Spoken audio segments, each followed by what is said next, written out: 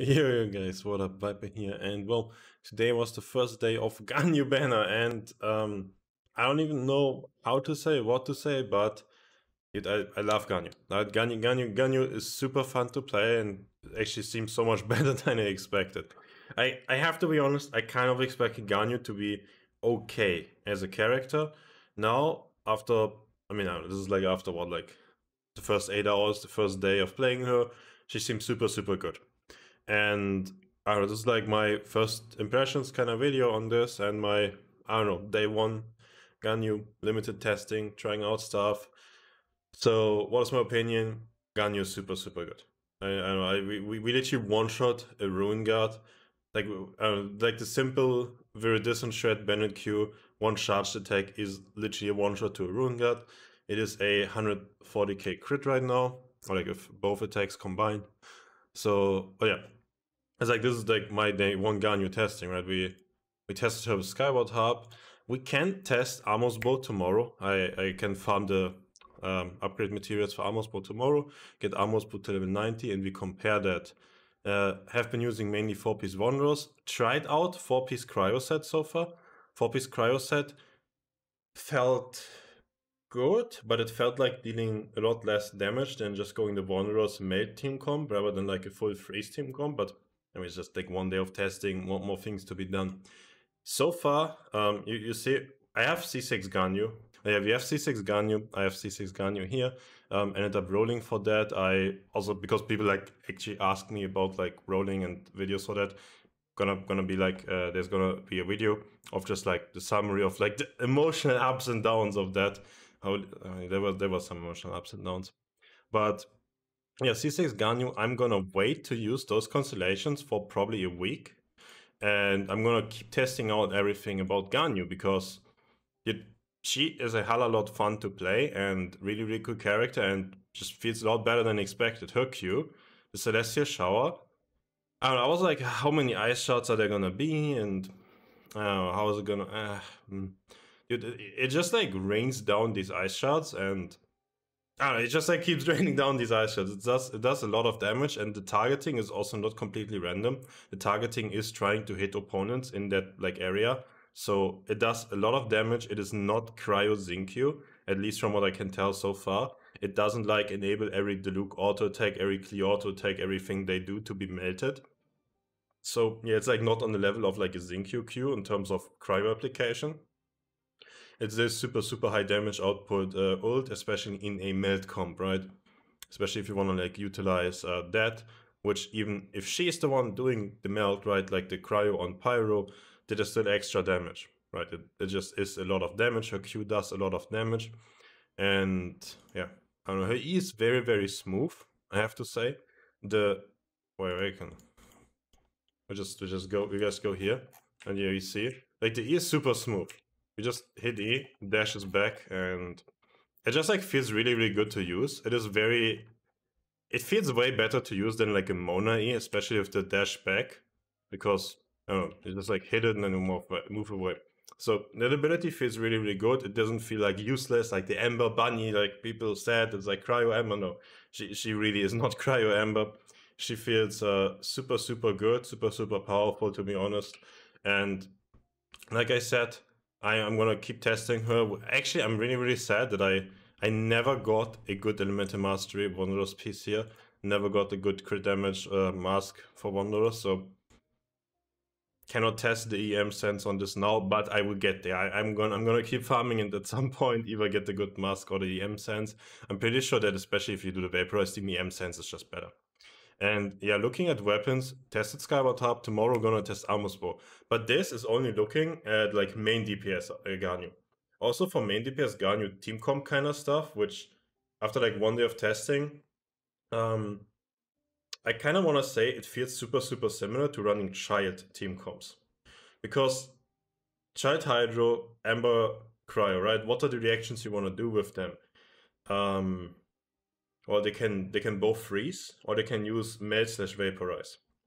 And okay, I mean superconduct or electrocharge. Yeah, I don't know. They superconduct physical. We don't have physical DPS. Electrocharge really does some damage, but not that much. So kind of want to look at when I look at either freezing to outplaying game mechanics, kinda, right? I mean, if you freeze the opponent, they don't attack you, that is kind of making the fight easy.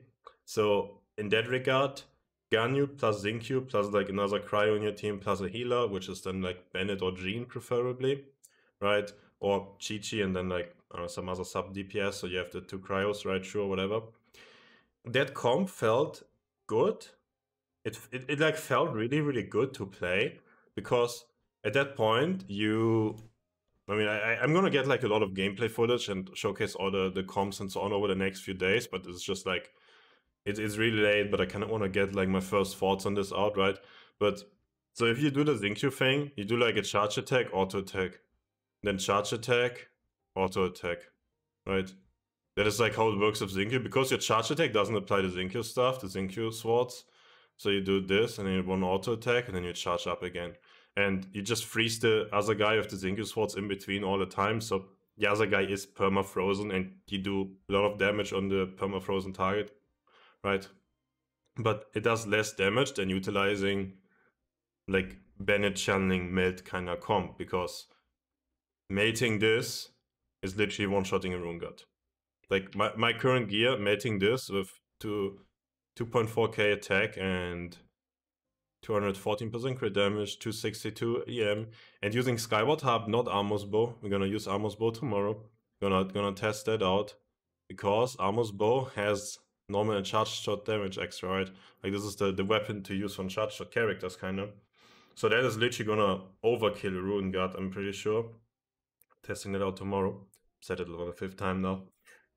But no, I mean that is kind of like, as main DPS build, I'm pretty sure you want to opt for the meld, for the vaporize, for the meld elemental mastery stuff, because using elemental mastery also feels really, really good, because that gives you easy access to good artifacts.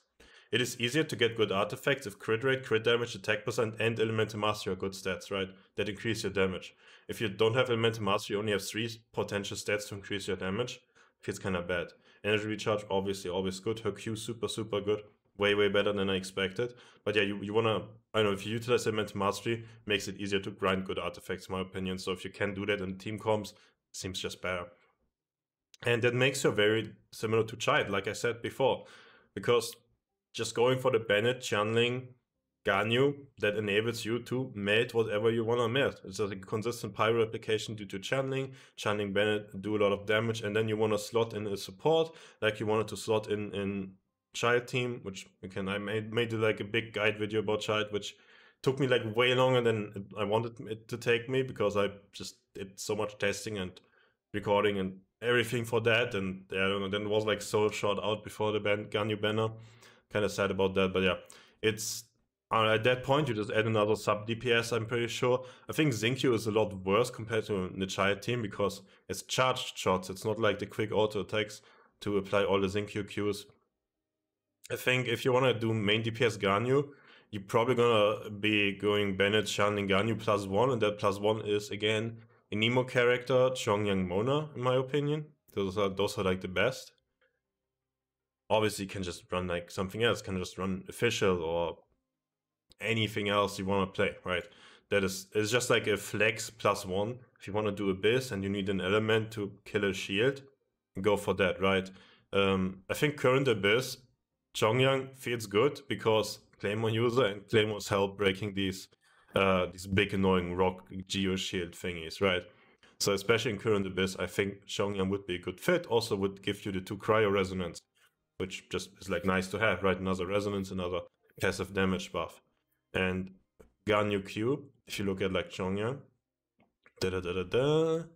this one, Celestial Shower grants 20% cryo damage bonus to active party members in the AoE. So that's 20% damage to Chongyang.